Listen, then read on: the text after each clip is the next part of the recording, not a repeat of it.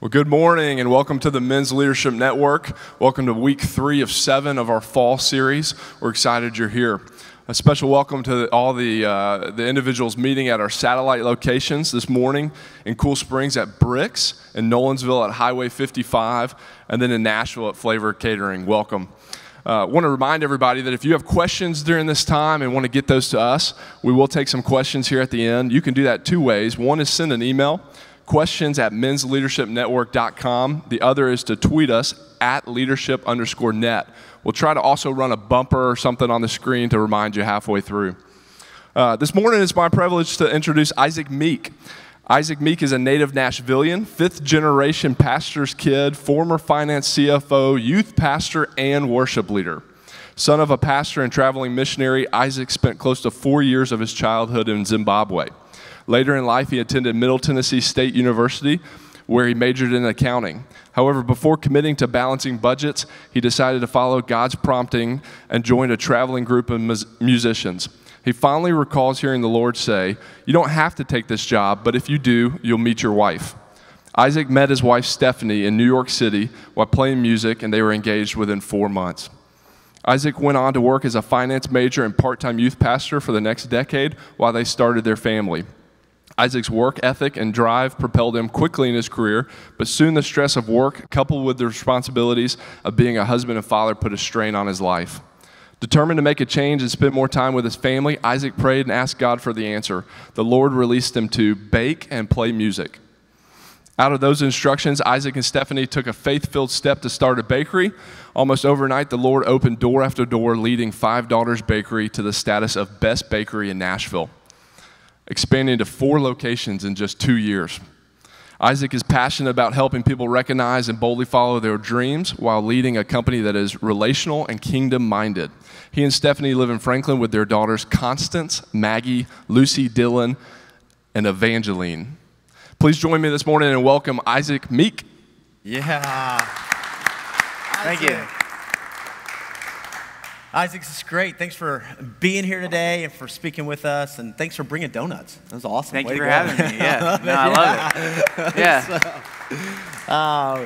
Hey, we heard a little bit of your bio, but tell us about your growing up years and kind of how did that provide a foundation for you today? Yeah, that bio was amazing. Yeah, well, it's good. It was written by my wife. Yeah, no, she did a great job with that. Yeah, no, I was born in Nashville, which seems to be more and more rare these days, but I love it. I'm a 5th-generation pastor's kid, and growing up, I never really felt like a lot of pastors' kids stray away, no offense to anybody, but a lot of pastors' kids, you know, fall off the track at some point. For me, growing up, my father always put our family first, and he did an amazing job of like loving me and making sure that I knew that, you know, he loved God first, then he loved us, and then, you know, his work, which was the church, but at the same time, it was very clear. And so growing up, like I had a really strong foundation of love from my father and from my mother, and it really set the stage for the rest of my life. When I was 5, we moved to Zimbabwe, which was crazy. It was a complete paradigm shift from America. Yeah. But at the same time, it allowed our family to really come together and solidify. It allowed me to see my family trusting the Lord and following Him. And so I got saved early, like when I was 3 or 4, but then I got rededicated later when I was 9. And so, but yeah, just being in that and having that heritage made a huge difference in my life that I can look back on and say, wow, like because of what my mother and father did, because of the faith that they had and the way that they loved us, I never really felt lost. I never went through a period, you know, where I needed to see what else was out there, so to speak. Never been drunk, never done drugs, like never did any of those things because I was so happy with what I had and I knew that there was more, like the further that I pressed. Wow. And so, yeah. I love that. Way to go. Good parents. Way to go, parents. Yeah, I know. Yeah. I'm thankful. I want to be a parent like that. Yeah. And now God's blessed you with 5 daughters. So He has. We keep having daughters. Yeah. I love them. My wife wants us to keep going because she'd like to have a son, but yeah. Wow. It's okay. If we have 10 daughters. Like, we'll see. You have to change the name of the company, though. What in the world? Yeah, we don't know. We don't know. If we have a son, we're gonna do One Son Steakhouse. Even though we have no, it just sounds right. Yeah, you know? I love that. It's yeah. Hey, tell us how you met Stephanie, because I was listening to that bio, and Sure. that is an interesting story. So I always liked girls, but I never had a girlfriend all my life. And it was because I always wanted just this one girl at a time. I mean, you know, it would change over time, but it had to be her. It had to be the one. Anyway, that led to a long adolescence of no girlfriends, and then even into college of no girlfriends. And I realized that I wanted a very specific thing, and I mean, looks-wise, like loves the Lord-wise, like all these things, and it just wasn't there. And so I just kind of waited. I was like, you know what? I'll just let God take care of this. And I was in college. I was playing in a band, and after a show, a girl came up to me who was new in town, and she said, "That was an amazing show. I'd love for you to join my band and be part of what I'm doing. I'm new in town, and I'm just trying to form a group, and I really want to find like good Christian guys who are like you." And I was like, I already have a band. I'm like the lead singer of my band. Why do I want to be in your band? And she was very sweet. And she was like, "Well, okay, I don't know anybody. Could you just help me find somebody to play?" And I'm in college, and most of my friends are in college at Belmont in music or at MTSU in music. And I was like, "Yeah, I could totally find you a guitar player.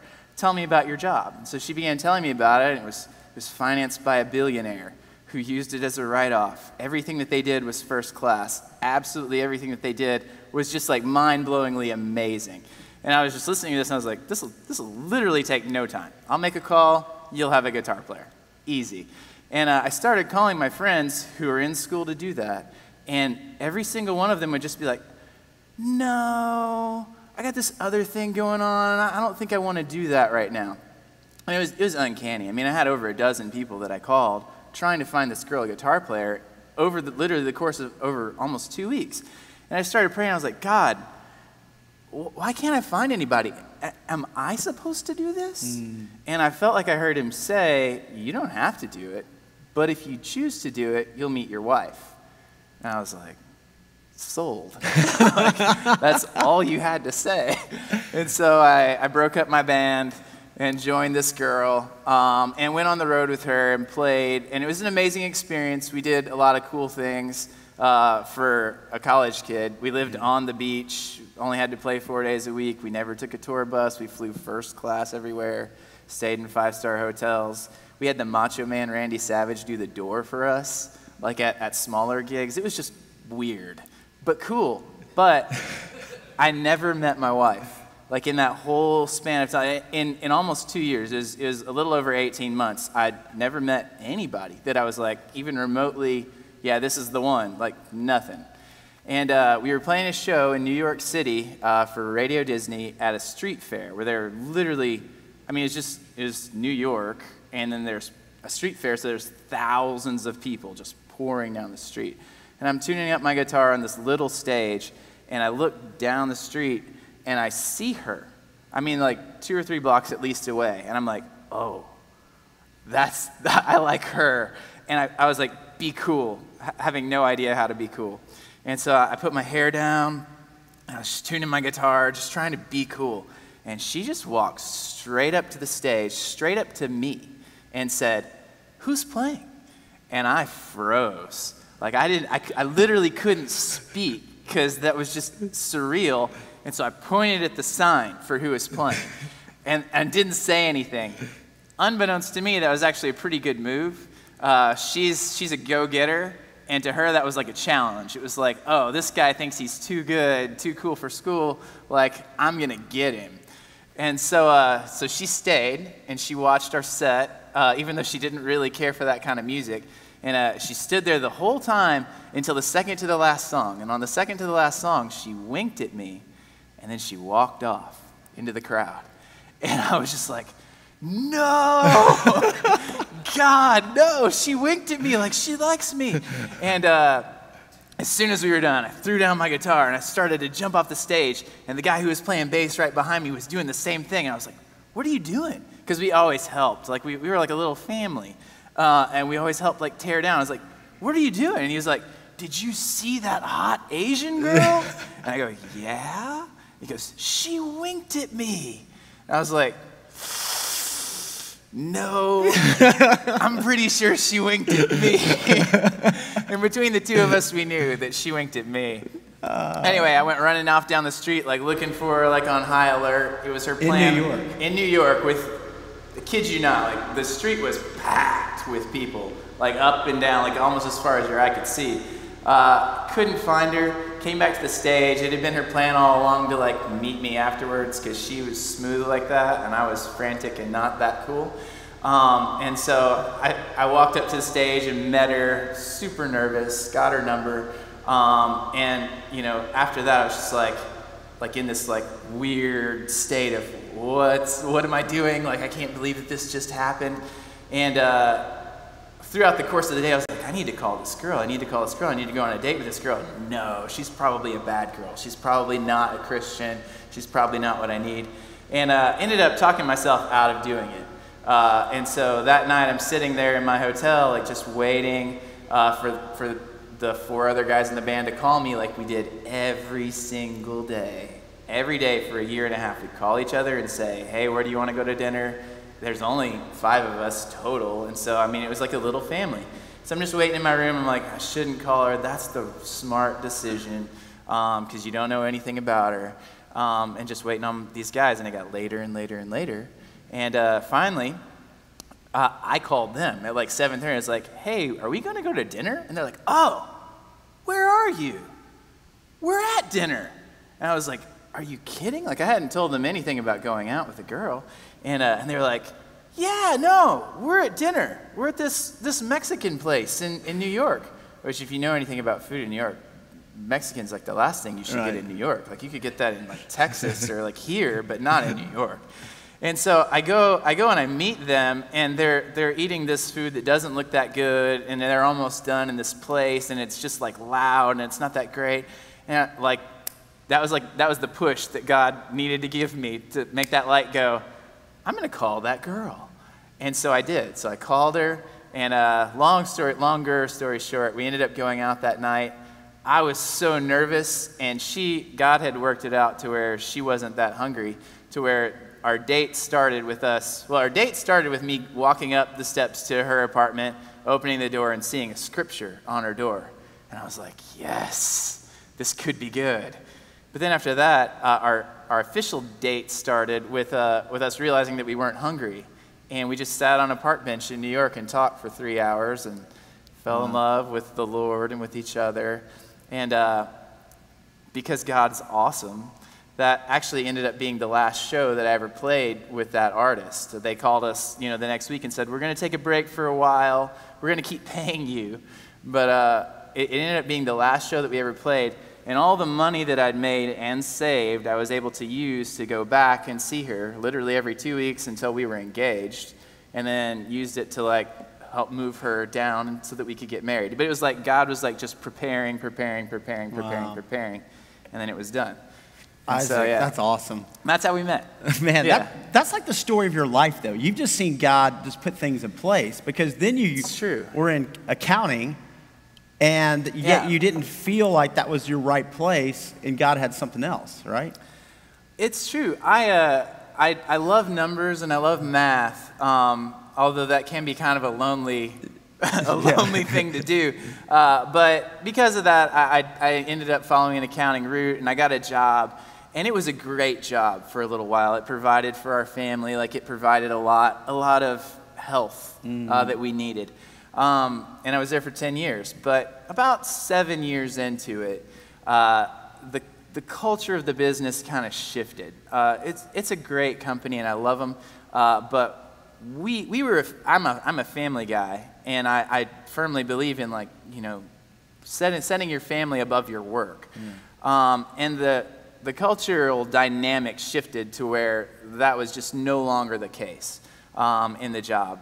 There were about 30 people that worked there the last year that I was there, And my wife and I had more kids than everyone else in the company combined. And these weren't like fresh out of college kids. These are just like people that was their choice in life. Like, they're not going to have kids. They're going to advance their career. And it caused a lot of tension, like in our marriage, like a lot of friction, a lot of tension for those last 3 years that I was there. And yeah, I wish that I would have listened to my wife sooner. But yeah, we began fighting over, you know, how much time I got to spend at home, you know, how much work I had, because it was just like this weight that was on me, like I need to perform for these people. I need, not even necessarily for my career, like I had this like strange like duty to my job because of the culture of you have a duty to your job, you know, over your family that I was in. And so, and it was just creating this really awful dynamic because we were trying to have a culture at home of, you know, it's our family. And then I am living in this other culture. And so it took a while. It took a few fights. But by the end of 2014, in October, Stephanie and I did a little getaway. We like to do a lot of getaways just to like reconnect because we have a lot of kids and we need time together. But we did a little getaway and we fought for a lot of it until I just broke down and was like, you know what? I'll do it. Like, I'll leave the job where I'm CFO, where I've worked up, where I'm potentially in position to, you know, receive the company someday and, you know, have, you know, I think I had 10 weeks paid vacation and bonuses and everything. I had, on paper, I literally had everything that you want, you know, but it wasn't right because you can't exist in both of those cultures. So in October 2014, I broke down, cried, you know, and said, you know, okay, like I'll make a change. Came home, jumped right back into that environment, but knew in the back of my head, okay, this is something you're gonna have to do. Began like making a resume, you know, began thinking about, okay, who are Christian business leaders? What's some way that I can still do what I do to make enough money to provide for myself? You know, that sort of mentality, so that I can live in Williamson County and all this stuff. And by December, I was ready. I'd targeted a few people that I knew that would be a much healthier place, a much healthier thing. And by the end of December, I had my resume and it was like, babe, I'm gonna go ahead and send my resume to these guys, and that way, like, we can see what happens. And she walked into the room as I was finishing the email to the first guy. And she goes, what does God say you should do? And I was so mad because it was like, I was just like, it's been 2 months of me like getting to this point. Like, you should have said that to me 2 months ago. Yeah. Like, why are you saying that to me now? Like, I've made like all this like internal change so that I could make a change. And so we had a little fight over that. And then I repented and I was just like, you know what? You're right. Like, I just need to ask God, like, what does he say? And so I went and I prayed, and I felt like I heard the Lord say that I could bake and do music. And in my head, I'm thinking, okay, like, I know nothing about baking other than that my great-grandfather had owned a cake shop and my grandfather had owned a pizzeria. Other than that, I didn't really know anything. I worked at Chick-fil-A when I was 16, and that's the extent of my experience. But I did know that I loved it. I loved to do it in the house. Like, I loved to make things for the kids, and, you know, it was a creative outlet for me. And then what I knew of music was like, that's going to be a tough road to pay for your, like, to immediately jump into with no connections to pay for your life. And so, but anyway, I came out of the room and I was like, babe, I feel like God's saying that I can bake and do music. And I'm expecting her to be like, yeah, what else? You know, like, let's do something else. But instead she just goes, great, let's do that. And it was like this weight like came off my shoulders. It was like we were like united, like in something that seemed impossible, but at the same time it was like I had a partner. Like, I had somebody who believed in me and who believed in like what I could do. And even though it didn't make any sense, like, it just was this amazing like burden lifted. And so I didn't send my resume to any other leaders. The next day was New Year's Eve, and we went out with friends on New Year's Eve, and they were like, what's new for 2015? What's God doing? And we were like, well, I think Isaac's going to start baking. We'll see how it goes. We think maybe he'll try to get in with a wedding coordinator or something and do cakes and cupcakes. And a guy who was sitting at the table who'd had my birthday cupcakes just goes, you shouldn't do that. And we were both kind of like, what do you mean you shouldn't do that? He goes, you shouldn't do that. He's like, there's already a ton of people doing cakes and cupcakes. If you could do a gourmet donut, and more specifically, if you could do a croissant dough donut, you'd kill it. And I was like, I could try. I could definitely try that. And so at the table, I was like, yeah, I'll try that. And then the next day, every day for 8 days, one of the other guys at the table texts me every day, when can I come over for donuts? When can I come over for donuts? When can I come over for donuts? And so by January 8th, 2015, I was just like, babe, I've got to make donuts for Phil.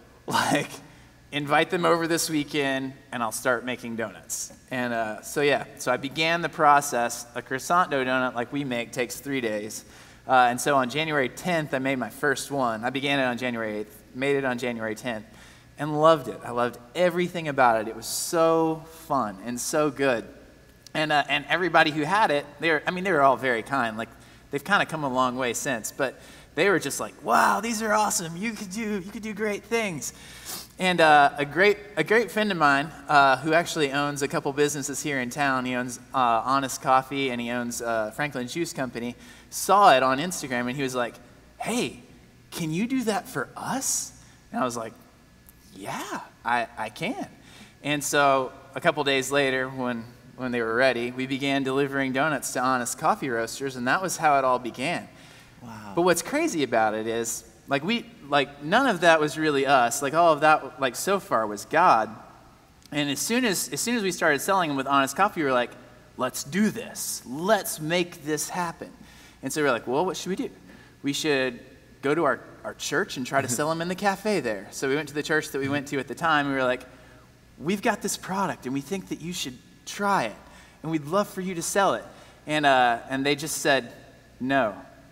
And we were like, okay. And we came back, and we were like, we won't charge you for it. We just would like to, get our name out there. And literally, I sent a really long email that was just please, we were just trying to, get started. And I got a one-word response back that just said, no. And I was like, wow, okay. And we tried another coffee shop that was really close to our house, and we brought them into them, and they were like, no, these won't work. They're too expensive. They're too frou-frou. It's just not gonna work. And so both of the things that we tried just totally shut down. And so Stephanie and I prayed, and we were just like, what are we supposed to do? It's like, well, we'll keep selling at Honest Roasters, and we'll just wait on God. And literally, as soon as we said that, calls started coming in from other places that were like, can you guys do that for us? Can you do that for us? And by March 15th, we had so many people that were ordering from us that I was able to quit my job. I was able to quit with one-to-one income displacement from my other job, knowing that it was still growing and building. We'd met several people that were like, hey, we'd do anything to help you succeed. I'm probably not supposed to disclose any official things, but just crazy stuff that's not supposed to happen. The kitchen that we're in was just God. It was completely God who just gave it to us.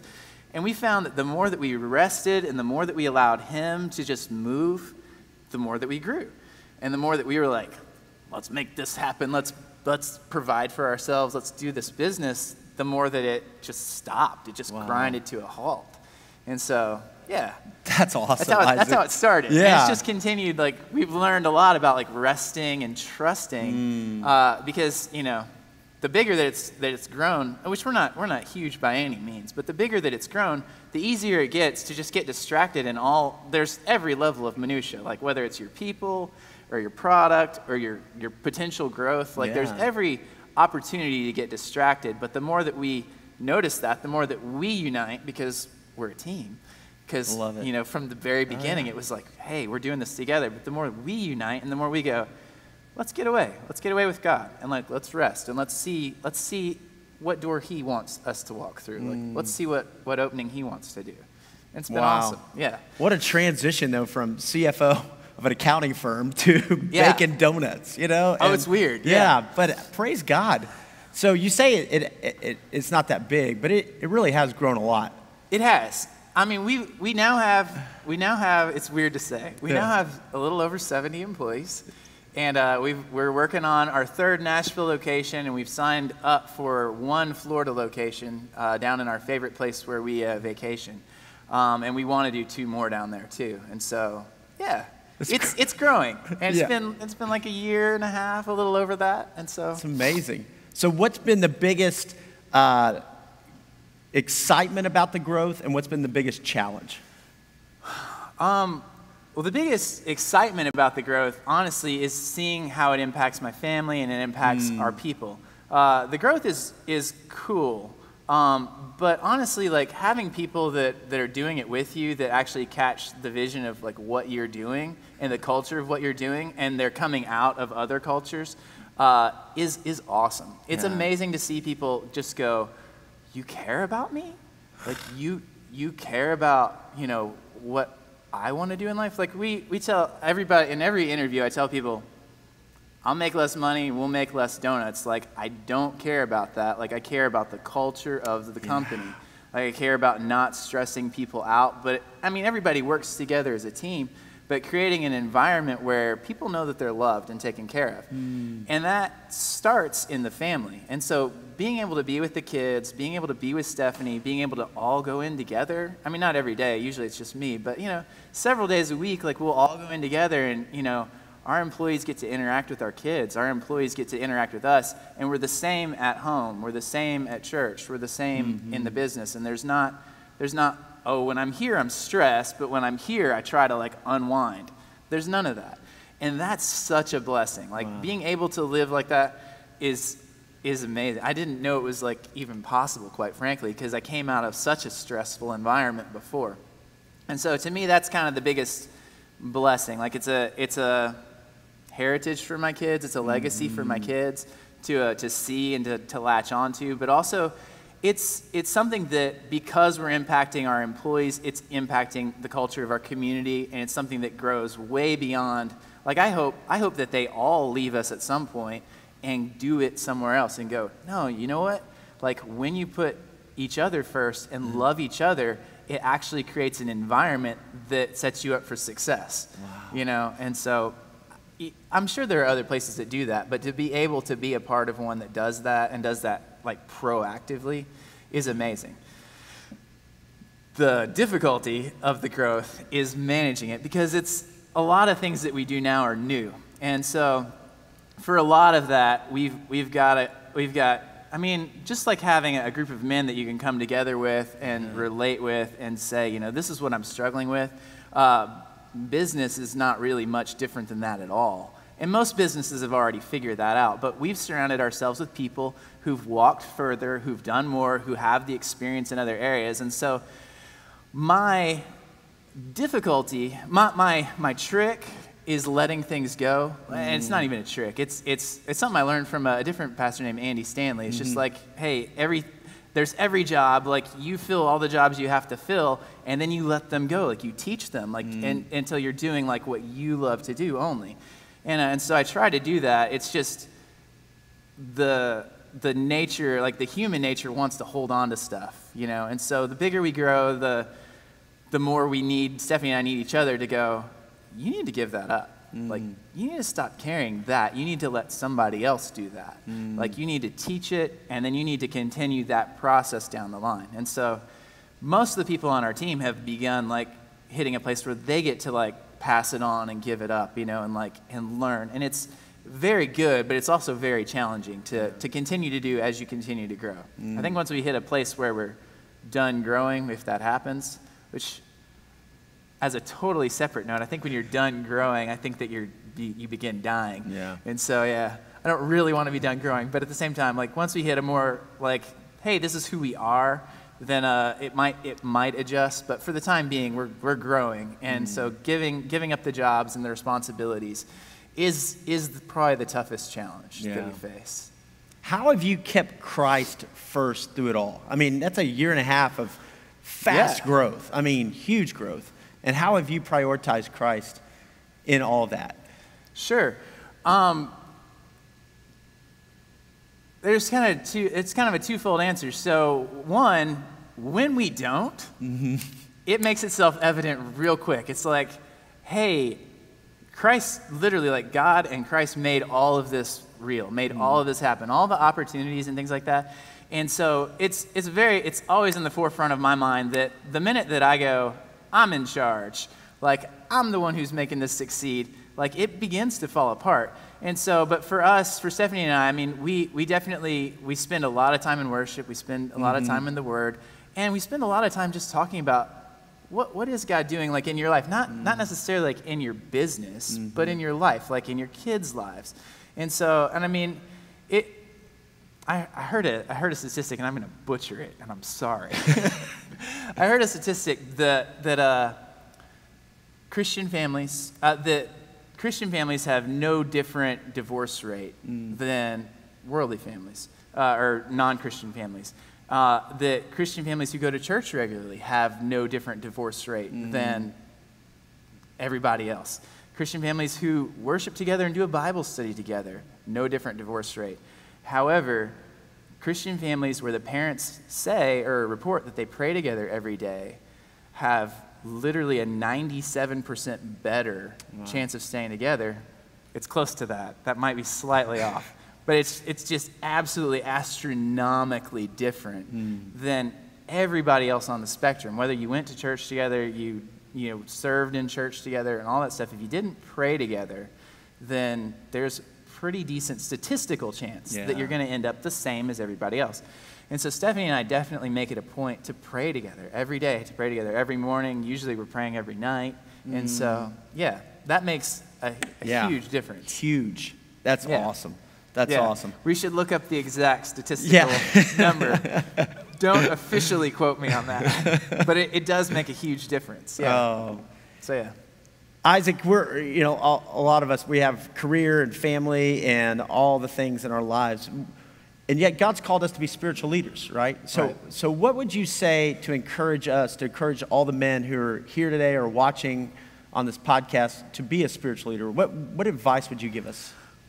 I would say don't look too far down the road. I would say that I was a youth pastor for a while, and I would deal with a lot of people, and I feel like it's true like from a young age, potentially to a very old age. I don't know. I'm about to be 37, but at least till 37, to want to go, what's down here? Like how am I going to get to here? And I don't think that that's necessarily wrong, but I think that God's plan for most people's life, isn't to go, I'm going to show you how to get to here. Like it's to go, here's your next step, here's your next step. And that seems so trivial to us, but it's how you get to here. And so for me and for the people that I'm in community with and encouraged with and encourage each other, it's what's the next step? Like what's God showing you that you could do today or even this morning, And it shouldn't be grandiose necessarily. I mean, like you'll have those grandiose moments, but usually those are like, wow, I just had a grandiose moment, as opposed to this is going to be amazing. It's usually just a next step of just following Him.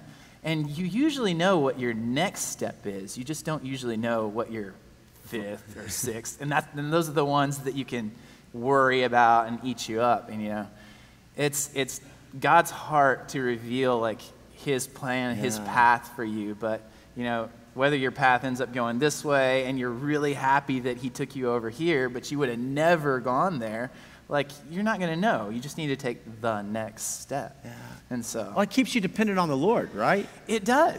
Because if you just know every one, then it becomes about you. Just like you were saying earlier, you're laying it out versus trusting that God's going to lead you, that God's going to provide. Right. Yeah. That's huge. Yeah. I mean, He puts, to me, it was incredible to actually, truly, latch on and believe.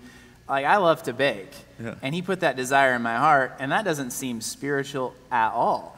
And so, to really truly believe that, He designed me this way. He designed you to love things that you love. And sometimes it's you know, it's clearly spiritual. Like, I love to, like, you know, go out and connect one-on-one with people's hearts.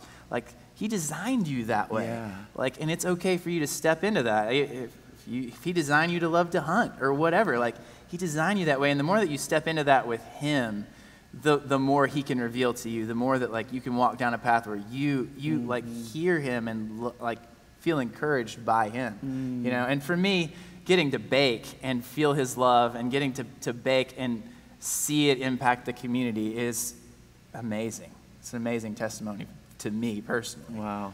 You have just given us so many great nuggets to take away. I mean, seriously, about being in the culture of a work that is just suffocating you, and yet saying, no, I don't need to live like that, you know? And God has wired me differently. And then creating the culture, right? And I think what you're doing is creating a culture over here that's Christ first and your family. And then, hey, we're going to make great donuts. And you make great donuts, you know?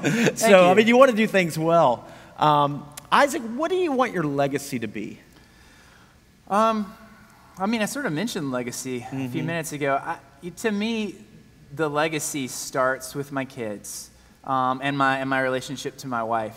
And as long as that is solid, then I'm not too worried about how the rest of it spills out. To me, I want my legacy to be that my kids know that they were loved by me, and that my wife knows that she was loved by me, and that I loved the Lord with all my heart. Like, if all of that is in place, then I'm happy. Like, that's my plan, you know? And I believe that creates a culture that'll then spread from there. And, you know, whether, you know, it gets named after me or not, I could care less. Like, I hope it doesn't. I hope it gets named after Jesus, who literally loved, you know, and then spread out. He didn't say, you're going to be the leader of everybody and you're going to be the treasurer of everybody. No, it's just like, do what I did, like serve and love, you know, put everybody on a very equal level and just said, I love you all, you know, like, whether you're the sinner next to me on both sides or you're my mother, like, I love you, you know? And so it's him. But yeah, I hope that lives on through me and then through my kids. Wow. I love it. I love it. Isaac, we got time for a couple of questions, I think. Okay. Thomas? Yeah. They've come in. The first one here, Isaac, what are a few key takeaways or a few ways that you maintain and protect your work-life balance?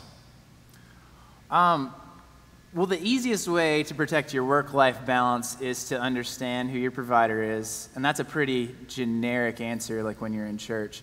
And so kind of the practical, like, application of that for me is to start each day, like, in thankfulness.